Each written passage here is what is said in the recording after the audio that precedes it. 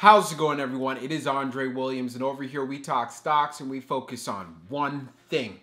Always protect your profit. And you know what time it is. It is time for the joke of the day. If you're new to this channel, I want to let you know we do this 5 days out of the week. Maybe you had a long, maybe you had a stressful day, or maybe it was the market conditions where you came to watch this video plus hear one of my corny jokes. Here it comes. A termite walks into a bar and says, "Is the bartender here?" Get it? Termites eat wood, no bartender. But anyways, what we're going to be talking about today is OCGN, which ended up having a green day inside of the market. We have seen it pulling back, and of course, seeing it get back to the $7 range. You already know I'm excited about it, but we're going to be talking about it further. I won't waste any more time. Let's jump into the agenda. If you're new to this channel, I just want to let you know we have timestamps down below inside the description. But if you are a shareholder or you're thinking about taking a position, I highly suggest you watch this full entire video. So the first thing we're going to go over is the technical analysis. We're going to be taking a look at the overall price action. We want to know support. We want to know resistance and potential moves we can look forward to, whether it's in a bullish case scenario or even in a bearish case scenario. And then we're going to go on Fintel, taking a look at the short interest information. We want to know, are shorts increasing their positions? What is it really looking like? Because we know this does contribute to the overall volatility. And then we're going to take a look at the order flow distribution. We want to know, are institutions loading up on shares today? Was there a lot of selling pressure coming on the retail side? We're going to find that all out. And then when all of that is done, we'll be going into the final thoughts and as well as some more details. So let's get to it. So we're going to do a technical analysis for OCGN. Let's see how it performed on the day. So it ended up closing at $7.09. being up 4.26%. On the low, it tested $6.78, and then on the high, testing $7.12. When we take a look at the volume stats on the day, you can see we traded at 7.488 million shares, and the average volume over 10 trading days being at 12.479 million shares. So we did have below average volume on the day, but due to the fact, again, we've been dealing with quite the pullback for some time, and we had some buying coming into the play, pushing it to 709.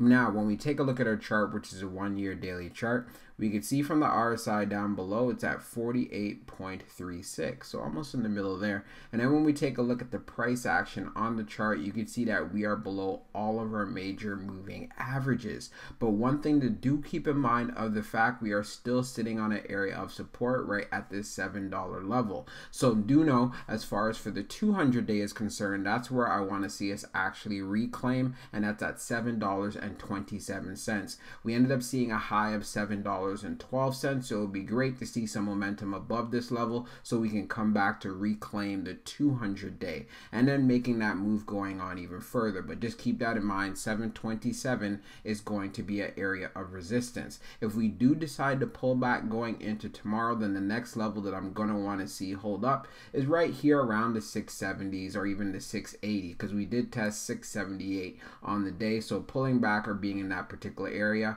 I would not be mad at. And of course, this is something that we were also used to. We were finishing just below 7 as well. So just keep that in mind going in for tomorrow. But I will definitely want to see if we have some FOMO that's going to be coming into the play, especially since who said they're going to be giving us a decision. If we end up getting that decision, you already know I'm looking for a strong move for us to get to at least $10. But if we don't get there, hey, I'll be honest, I'll be happy even at 9, but I'm looking for a move that goes above 10. So we're going to take a look at the short interest information for OCGN. So we could see from the dark pool short volume ratio being at 51.62, and then for the dark pool short volume being at just over 2 million shares, and then for the short interest percentage of the float being at 27.20. Scrolling down further on the page, the short shares availability is at 700,000, updated 27 minutes ago, and then for the short borrow fee rate, it is at 2.88%. Now, when we take a look at the history of the short volume ratio, we can see for the close of the 5th, it was at 56.86, and then the close for the 6th, which was yesterday, being at 51.62. So taking this into consideration, yes, shorts have decreased their positions when it comes to OCGN, and I'm going to say, hey, We do have who that said they're going to be giving us a decision sometime next week. So maybe we have some short saying, well, you know what? Maybe it's about time I kind of take my foot off the pedal here. But one thing we have to keep in mind, OCGN does continue to have short squeeze potential. So now let's jump into the order flow distribution. Now let's take a look at the order flow distribution for OCGN. So we can see here on the inflow, it was 9,846. And on the outflow, it was 11,398. When we take a look at the breakdown, on the large, we had 213. On the medium, we had 6,812. And then on the small, we had 2,821. When we take a look at the outflow side, you can see on the large, it was 217.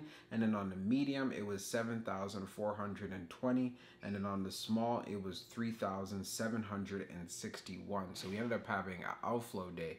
Now, when we take a look at the large scale orders in the last 5 days, you can see for today, October the 7th, being that outflow of 4.66. So overall, we did not have a lot of volume whatsoever. But what we can clearly see here, yes, there was a lot of selling on the retail side for the most part. But when we take a look at what's happening with the large scale orders, not a big difference whatsoever. 213 versus 217. Yes, outflows did win out, but institutions were purchasing up shares of OCGN. And part of the reasons why I'm very excited about this is anticipation. We already know we're going to be getting that WHO decision that should be coming sometime next week. So like I was saying before in previous videos, I can see there might be a little bit of FOMO and also people making sure to get their positions in because of course OCGN was trading under $7 for quite some time. So now let's jump into the final thoughts and we'll go over some more details as well. So for my final thoughts for OCGN, it was great to see that we were able to close above $7.